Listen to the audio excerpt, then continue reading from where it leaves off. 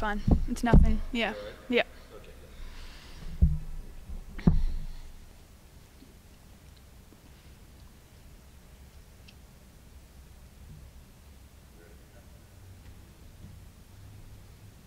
You guys outscored TCU in the second half, but only after they jumped out to a big first half lead. What was the difference between the first and second half? I think we were more ready to play. We came out, we spoke at halftime in change room, we needed to stop them getting second chance points, and we needed to get out to their shooters.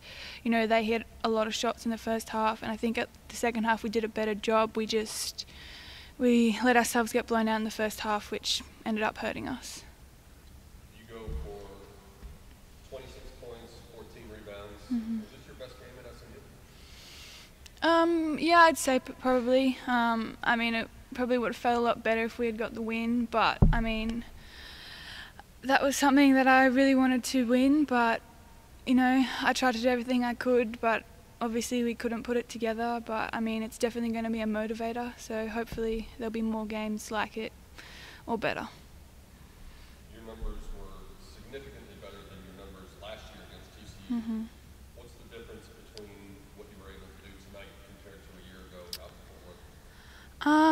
Well, yeah, I think that was one of my first college games, so I think it's still just getting used to the college basketball. Also, I think I was really motivated. I didn't understand the rivalry. I didn't understand, you know. So, and I came in today and I'm like, I want to win. We wanted to win, but obviously, it didn't go to plan. But I think it was just the experience. I was confident, and you know, I felt good going in. So it's disappointing, but we can only move on. Last year, one of your first college games. Now you've got a year under your belt playing for this coaching staff. Yeah. You know these teammates, the system.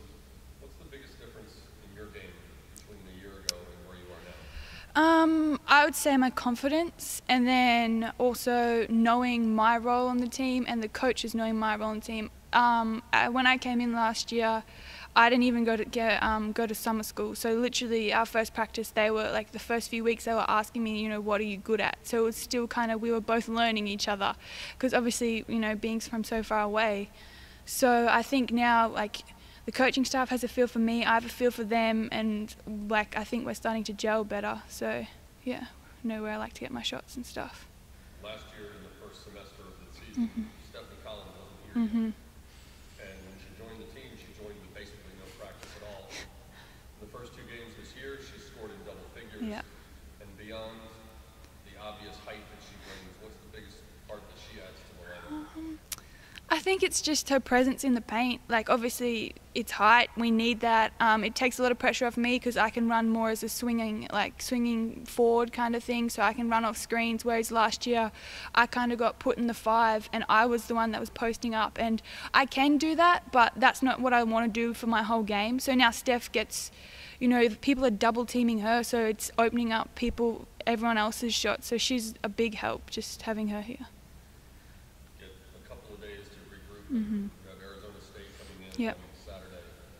What are the biggest areas that you guys need to focus on between now and then? I think we have to learn from tonight. Obviously, Sunday night's game, I think we obviously rolled over them, so I think we came in a bit almost too confident tonight, especially a few of our people.